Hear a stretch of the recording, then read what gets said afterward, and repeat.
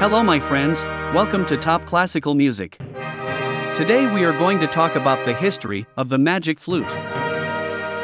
The Magic Flute K 620 is an opera in 2 acts by Wolfgang Amadeus Mozart to a German libretto by Emanuel Schikaneder. The work is in the form of a Singspiel, a popular form during the time it was written that included both singing and spoken dialogue. The opera was premiered in Vienna on September 30, 1791 at the suburban Freihaus Theater auf der Wieden. Mozart conducted the orchestra. Schikaneder himself played Papageno, while the role of the Queen of the Night was sung by Mozart's sister-in-law Josepha Hofer.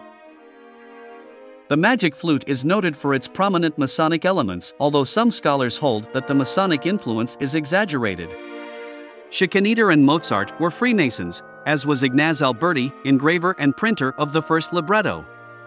The opera is also influenced by Enlightenment philosophy and can be regarded as advocating enlightened absolutism.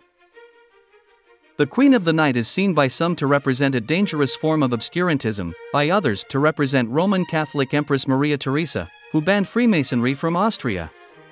Still others see the Roman Catholic Church itself, which was strongly anti-Masonic. Likewise, the literature repeatedly addresses the fact that the central theme of the work is not only love, but also becoming a better person by overcoming trials. Well, that's all for today. See you in the next video.